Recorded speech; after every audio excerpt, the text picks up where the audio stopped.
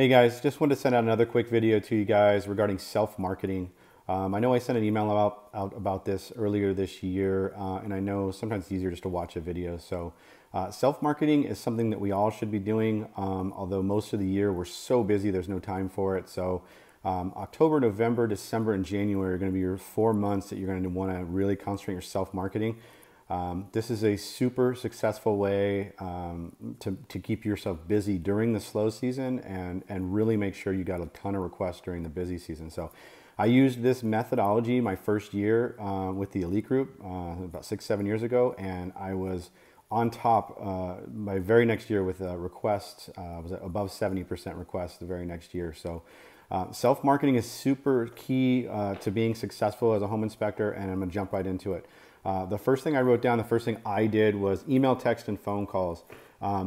Very simple email, very simple text, a very polite conversation on the phone, thanking them for their business, thanking them for making you a successful home inspector, wishing them happy holidays, anything you can come up with. Just a quick little reminder to keep you and the Elite Group in the back of their mind is going to increase their chances of calling and asking for you the next time. So emails and text, I used to do them, especially during the slow season. I would scour my ISN. I would find all my requested or areas that I wanted to work in, requested agents, and I would send them all thank you emails and happy holiday emails. And for those people that I felt a phone call was necessary, I'd do a phone call just to say happy holidays, and they really appreciate that, and it makes a huge amount of difference. So if you're waiting for an inspection, if you're only getting the one a day, if you have a free day, take the time to get this down. And if you need some suggestions, call me and I can email you or text you exactly what I text. Hopefully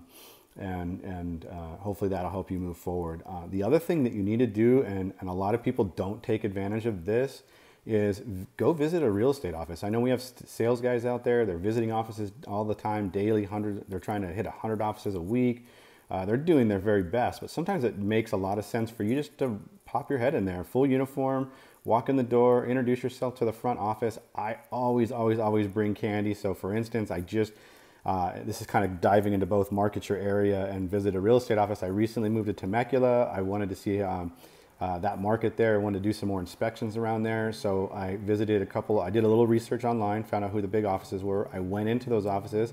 I went to Walmart and bought a bunch of candy canes, and I taped my business cards to them. I brought in a bunch of flyers, and I just left them with the front office, the front desk, and I am already seeing on my schedule requested inspections for those areas.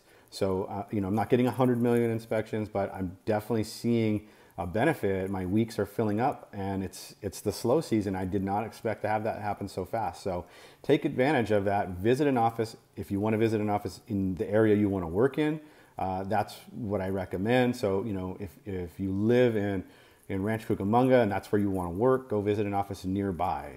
If you live in Laverne and you like working in Orange County, cruise down to Orange County, or in between inspections down there, find an office, get a game plan together, bring in your business cards, bring in the flyers, just leave them with the front desk. If you get the chance to talk to anybody, cool. Otherwise, all you want is that presence of mind that you're there. So everybody loves candy. Someone's going to come grab a candy cane. They're going to have your pretty face on there with your card, and they're going to call and ask for you. And that's the best way to do it. These are very simple tips. Take advantage of them. Shoot an email out, shoot a text out, call your favorite clients, your favorite realtors, thank them for their business, happy holidays, give them some candy, focus in your area, and I promise you guys, this is not only going to help you stay busy during the slow season, it is going to pay off tremendously when you move into the busy season. You're going to see a huge jump in your requests. So take advantage. Call me if you have any questions, guys, and hopefully this will work out for you as well as it's worked out for me, and we'll see you on the next video.